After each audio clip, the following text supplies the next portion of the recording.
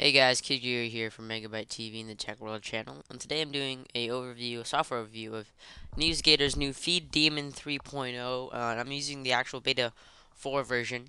Um, and what it is, it's an RSS client or RSS desktop reader. What's RSS? RSS is really simple syndication. Basically, any blog you go to, you can sign up via RSS to get all your blog updates, any sales updates on like sites like woot.com. That's WOOT, woot.com for like the latest new sales. You can get those all in one RSS feed, and there's many ways you can do. There's stuff like I've used Feed Reader. That's another application. I've used Google Reader, which I previously used. It's an online version, so it's an online reader. And I really did like Google Reader. It's really nice interface, really easy to use, a lot of cool features. But I wanted something that runs on the desktop nice and seamlessly, and something that integrates with Google Reader. And with the new Beta 4 version, they actually added that feature, so it integrates with Google Reader, it synchronizes, and stuff like that. So, you get the best of both worlds, and I couldn't resist but, download VDemon.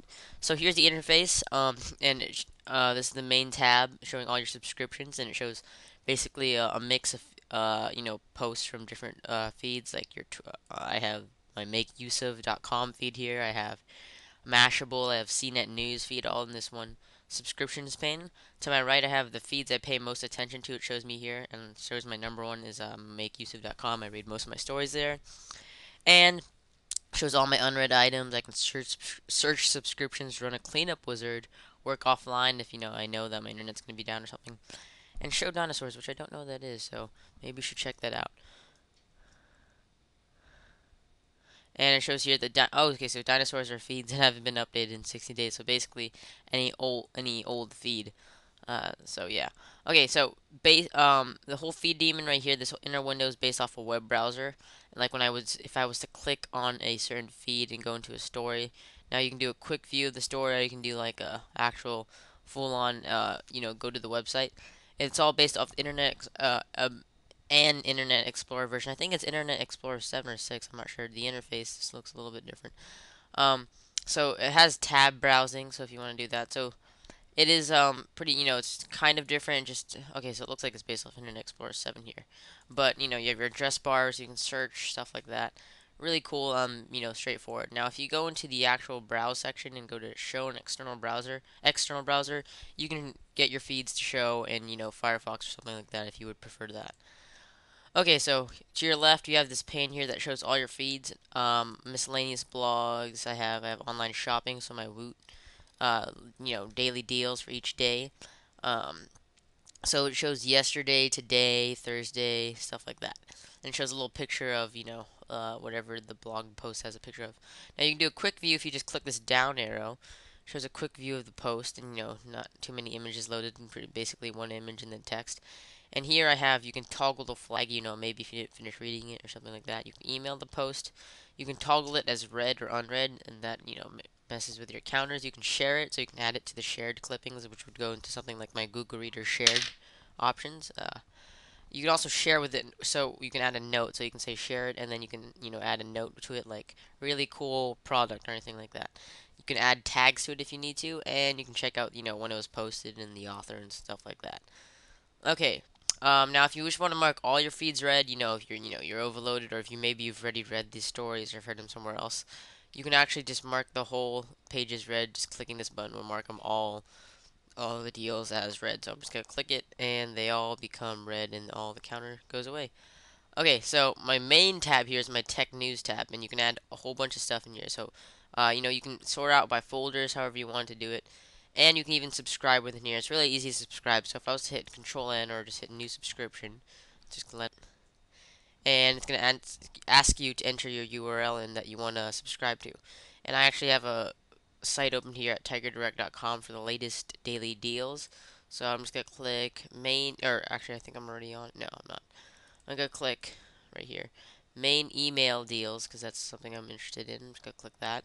It's gonna load the RSS link in here, and I'm just gonna copy this link. Now you can actually subscribe to this feed and click down, and I think Firefox should recognize the application, or you can hit choose application, or you can just take this link, hit Control C, take it into Feed Daemon, and paste it in, And I just don't need to do that right now. And then I'm gonna put it in the actual online sales. Next, it's really easy just to navigate through this whole process. Oh, but sorry, I should enter a title for the feed first. So I'm gonna name it Tiger Direct Main Deals. Sorry, I spelled main wrong there. Main Deals. Hit next and hit finish. And it's going to simply add that into my online shopping, and it's going to load all the feeds. Now, I think it checks, by default, it checks every like 30 minutes. If you go into tools, options, you can mess around with stuff like that. You can mess around with confirmations. You can mess around how it would work if you subscribe to something like a podcast, how it updates you. So, stuff like that desktop alert, which would be when it's minimized, it goes into the system tray, and every 30 minutes it checks to see if there's a new feed and will alert you. And you can mess around with the appearance too. So it's really, really customizable, guys. You can really go into those options and check it out. Also, what the cool thing is, if you want to hit the panic button, basically, if you have an overload of feeds, the panic button helps you clear out all your feeds and your checks for all these old feeds or anything like that, and it'll make them red. So that way, you don't feel all that clutter if you're a type of person who really wants to get all your feeds down to zero. You can test your connection, manage tags, mess with a whole bunch of stuff here. Feed station, internet options, and synchronize options if you choose to use with Google Reader, which I do. You can check out the keyboard shortcuts and set some new ones if you want. And you can add favorites just like in Internet Explorer and any other browser, stuff like that. If you go into file here, you can import feeds or export feeds. So if you want to export it for another, desktop reader or anything like that, or if you want to import, I think I want to say it's .xml files. I'm not sure what the feed files are. Maybe it's .xml. If you have like a whole feed file, you can import those. Make new folders, add new subscriptions, and of course work offline if you need to do that. So guys, Feed Demon, really really cool, really nice interface, more like a newspaper interface, and you can of course move all these tabs around, make that bigger, make maximize it for your reading space. Really cool RSS desktop client reader. Hope you guys check it out, Feed Demon. I'll leave the link in the video description to the right. It's free. You just get this little ad in the corner here. Nothing too bad. Other than that, guys, I really hope you enjoyed Feed Demon. And you can, of course, subscribe to blogs, subscribe to YouTube channels. You can subscribe to my YouTube channel via RSS, and get my video updates as they come in. So, guys, hope you guys enjoyed this video. There's tons of more features that are in this thing that I haven't even touched. So, you guys can explore Feed Demon. Try out the new beta if you want, the one I'm using, or just use the solid, new release version. So, yeah, guys. Hope you enjoyed it. Don't forget to comment, rate, subscribe, and download link will be in the video description to the right. Thanks for listening, guys. Catch you next video.